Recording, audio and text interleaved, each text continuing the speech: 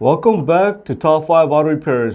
How do you know you have a bad intake manifold gasket or platinum that's causing rough idle? If you're experiencing rough idle and you change the spark plugs, you change the ignition coil, you cleaned out the throttle body, you change the throttle position sensor, and so on, and you're still experiencing rough idle, maybe the problem is caused by a bad intake manifold gasket. It is tricky to diagnose a bad intake manifold gasket or platinum simply because sometimes the symptoms are not quite obvious. So I'm going to give you guys some hints and clues that you may have a bad intake manifold gasket or bad platinum gasket. If the intake manifold gasket or platinum gasket is barely leaking and is not that severe, you may notice slight RPM fluctuation, you may notice poor gas mileage, you may notice you're going to get some sort of lean code such as P0171 and so on. Now, if the intake manifold gasket is extremely bad and it's cracked and it's split, you're going to notice all sorts of engine performance issues. For example, you're going to notice extremely rough idle, you're going to notice an engine misfire, you're going to notice the engine may stall, you may notice extreme RPM fluctuation or extremely low idle, you may notice loud hissing noise, and so on.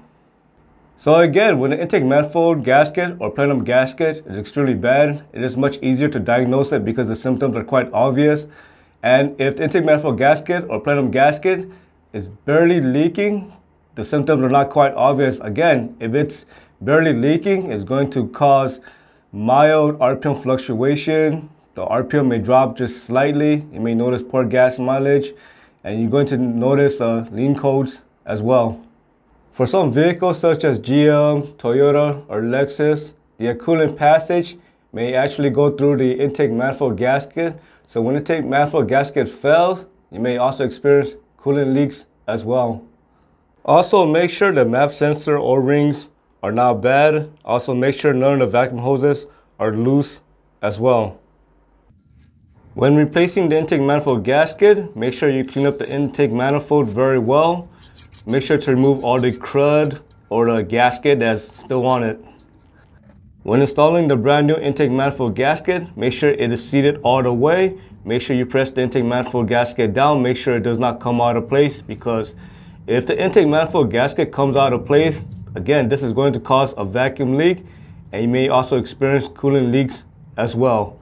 As you can see here, I'm double checking my work and triple checking to make sure it is seated properly. If you want to, you can add a little bit of silicone on the intake manifold and on the intake manifold gasket. This may also help the intake manifold gasket to stay in place. This is not really necessary, but again, it is optional. As you can see here, I'm going to replace this platinum gasket as well. What I'm doing here is I'm pushing down on the rubber gasket. Basically, if the rubber gasket feels extremely hard or it is cracked or split, you should replace it as well. The quickest way to check for a bad intake manifold gasket or platinum gasket is to use carburetor cleaner, door body cleaner, or brake cleaner and spray around the intake manifold gasket area when the engine is running. If you hear a change in RPM, then you know the intake manifold gasket or platinum gasket is bad. I hope you found this video useful. As always, thank you for watching and subscribe to Top 5 Auto Repairs.